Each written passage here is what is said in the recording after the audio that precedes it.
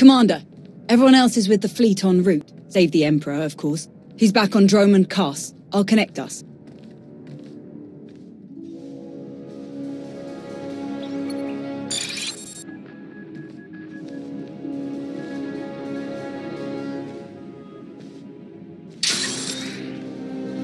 Commander, thank you for joining us. I was saddened by the necessity of Darth Shah's death. I had always enjoyed her devious mind.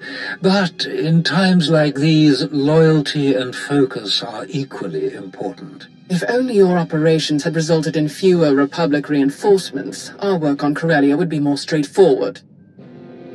Walk me through your plan for the battle.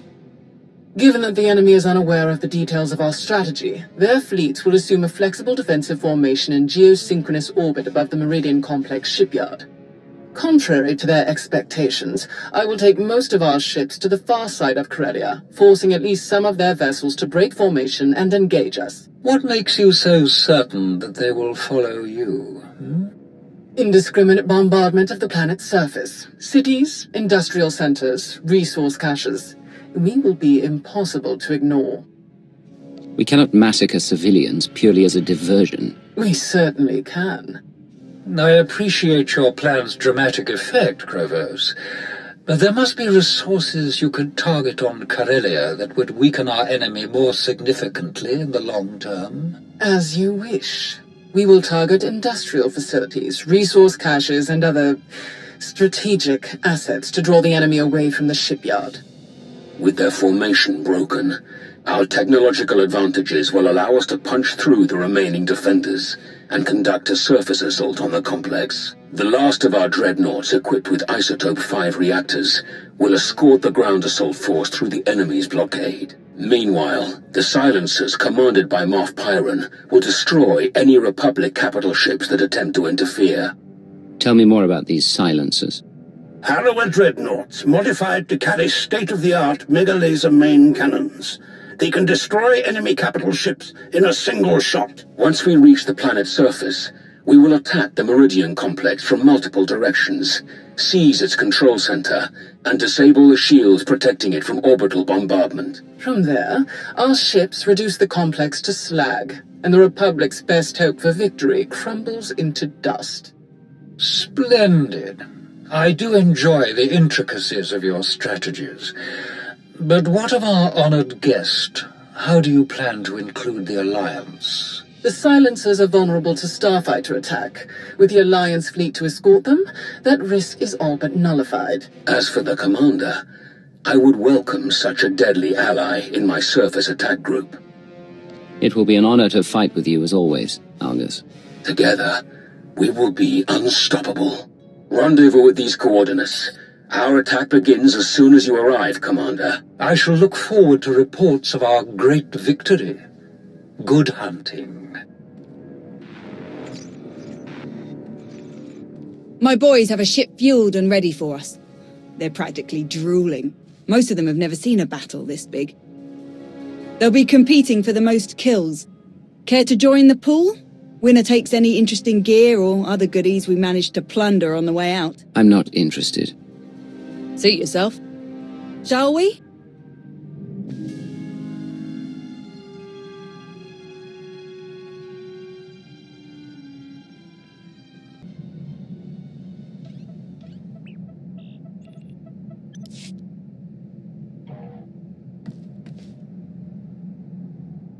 Commander, proceed to these coordinates to join our assault formation. All ships are in position and report ready.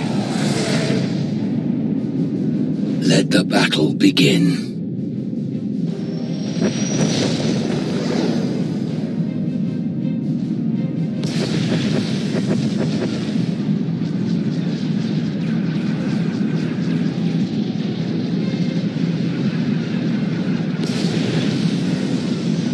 Proceeding with bombardment, targeting infrastructure and industrial objectives only.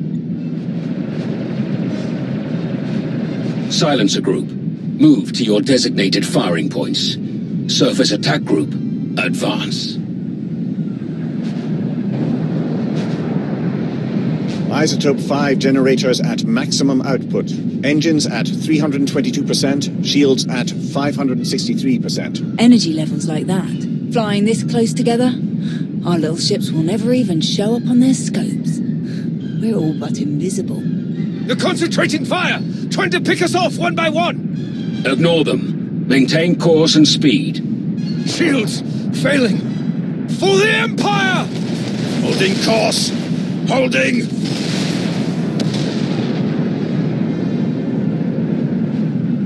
We have breached the Republic's defensive line. All ships, break formation. Scatter.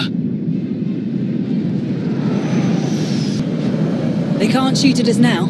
If they miss, they'll hit their own people on the surface. Malgus and Krovos have outdone themselves. Let's hope the rest goes so smooth. Surface attack group, proceed to your landing coordinates. The final phase of the battle is about to begin.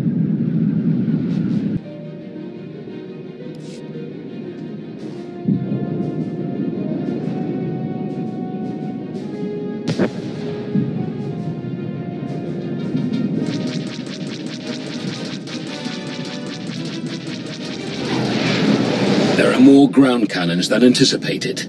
All shuttles proceed to secondary drop zones.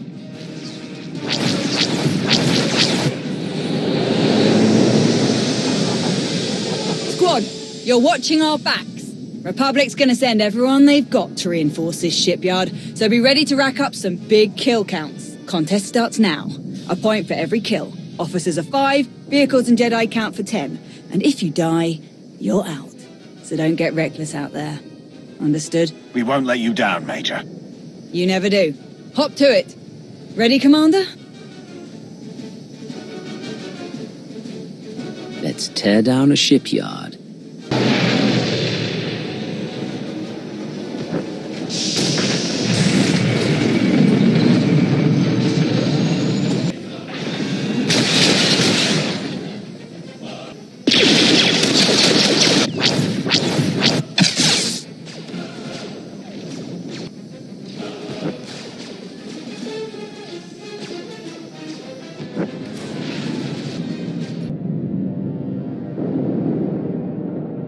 Hands up!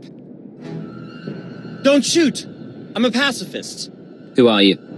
I'm Theron Cedrax, obviously. Preeminent expert in exotechnology and senior design engineer for this facility. Theron, huh? Don't you have a buddy named Theron? Another Theron? He probably spells it the stupid way. Presumably, you're here to seize control of the facility? Or perhaps to sabotage the defensive systems? As long as you cooperate, we won't hurt you. A very reasonable position. I would love to make a grand speech about never giving up and choosing death over dishonor, but the truth is, the situation is out of my hands. All defensive systems, shields, anti-aircraft guns, and so on, have been transferred to the secondary control station near the top of the spire. All of this equipment is useless now. So there's really nothing to be accomplished here, and nothing I can help you with. Commander. Apparently the shield controls have been transferred to another control center higher up in the spire. Is that so? None of the computers will respond, my lord. And I'm seeing some lightsaber burns over here. That was the Jedi, Tau Adair. She's commanding the last of the facility's guards. She severed the connection as soon as control was transferred, then headed upstairs. Then we have our target. Commander, on Ossus, we united our strength to crush the Jedi who tried to oppose the Empire. It's time we repeated that triumph. Join me, and together we will win a victory for the Empire that will change the course of the galaxy forever. Together we'll be unstoppable. Major, hold this position, no matter the cost. Yes, my lord. And what about him? The scientist who built this facility could be very useful. We should keep him alive. Whatever you say. I should have stayed on Nar Shaddaa. We'll keep you covered. Good luck up there.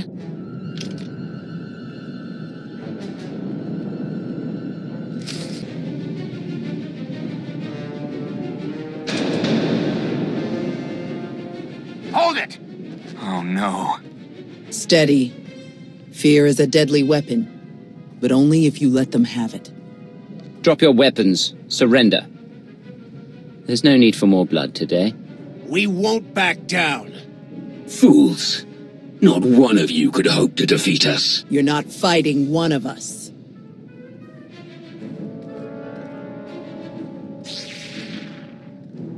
You're fighting all of us. Then you will all die.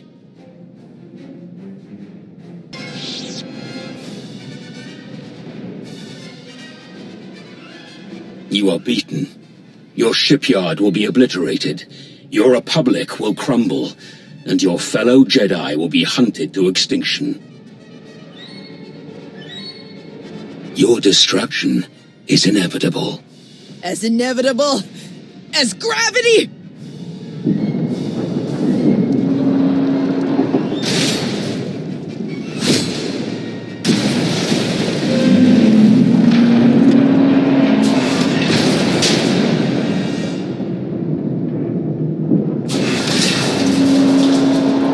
Catastrophic structural damage detected. Shield power at maximum. Evacuation protocols recommended. Henry, the Jedi smashed the controls. There's no way to bring down the shields. I copy. Raven to command. Shield controls disabled. No alternate controls available. Please advise. All units, evacuate. The mission has failed. The shields cannot be disabled in time. Regroup at RV Point Crash. You heard her, people. Move out. Fall back, everyone. Fall back!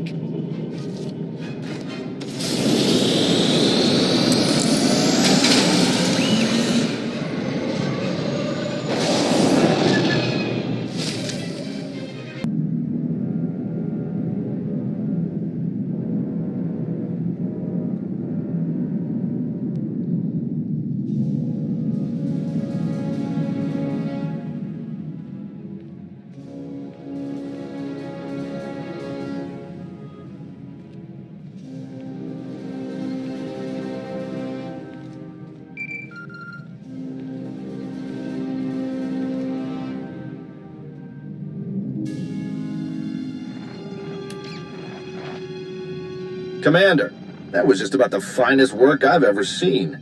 I know you're in the thick of it, but stop by the cantina later. Same place as last time. Have you lost your mind? Why would you call me here? Well, showing up in person seemed a bit risky. See you soon.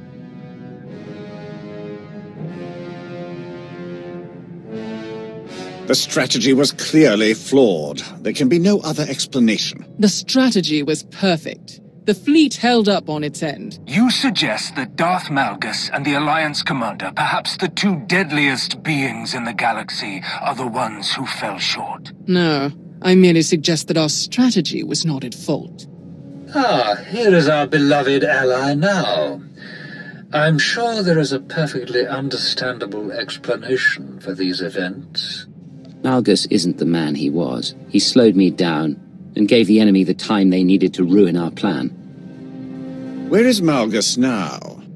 Never you fear, he lives on, though his recovery may take some time. Not unlike our fleet in the aftermath of this battle, the silencers remain intact, thanks to the cover provided by the Alliance fleet.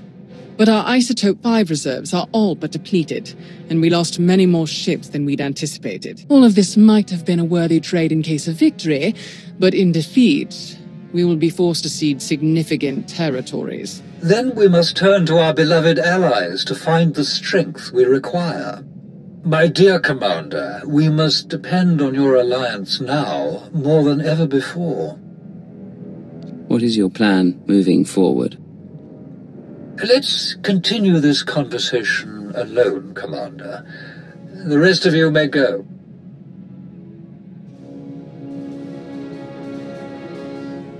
The shortcomings of the Dark Council have become apparent. They carry out the daily functions of the Empire well, but cannot be relied upon in war. The Empire requires an organization more suited to direct, decisive action, free of the interference of the Dark Council. A group answerable only to me. Our past Emperor had such a group, the Hand. But its members were a pack of fanatics and madmen. So I will form my own Hand. Its members will be the Empire's most powerful and loyal warriors. From now on, your alliance will coordinate operations alongside the Hand only. The Dark Council will hold no sway over your affairs. Fighting together, the Alliance and the Hand will be too powerful for any enemy to withstand. Our Empire will be unstoppable. A very wise course of action, Emperor. I thought so as well. For the time being, rest and prepare your people for the battles ahead of us. After all, victory favors the prepared. Farewell.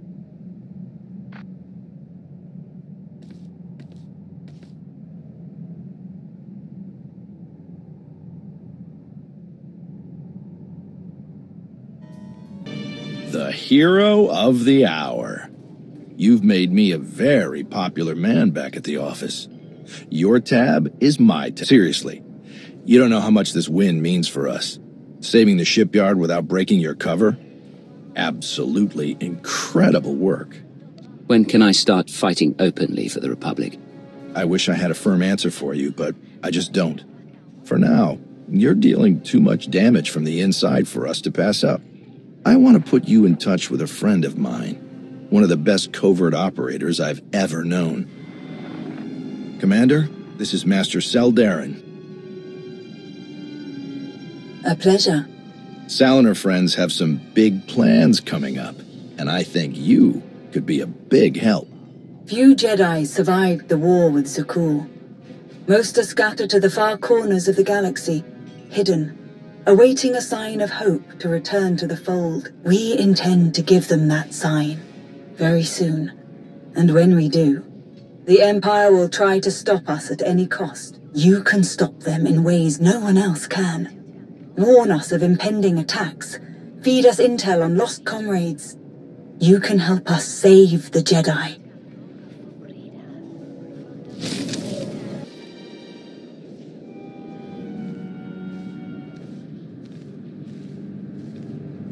We're here. Now tell me what this is all about.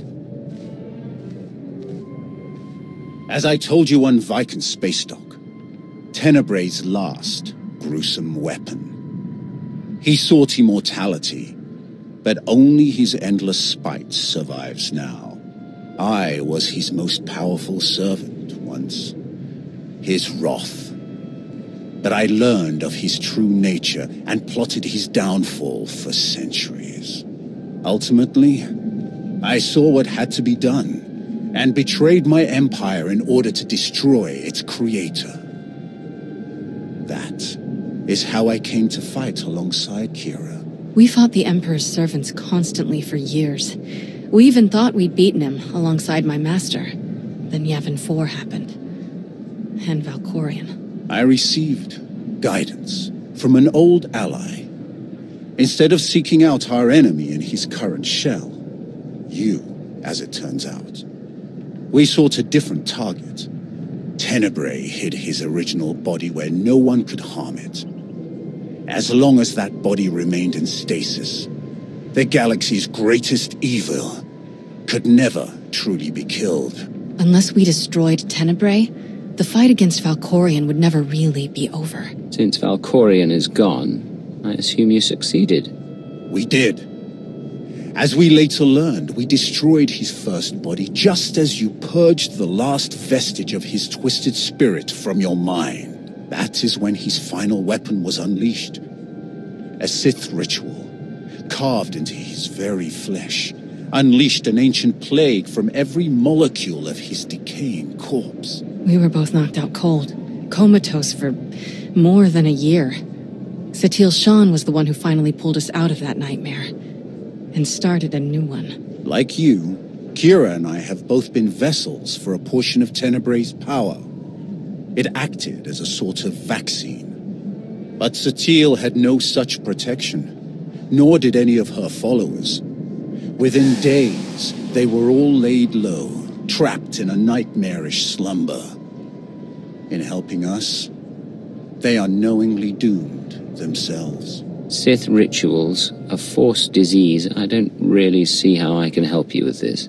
You're the only one who can. The infection is worsening. There is a darkness growing among the afflicted. We can feel their minds connecting, communicating. We're afraid they might be merging somehow. Merging into what? Another Valkorian? Is this plague bringing him back somehow? It's too early to make that conclusion. Whatever it is immensely dangerous.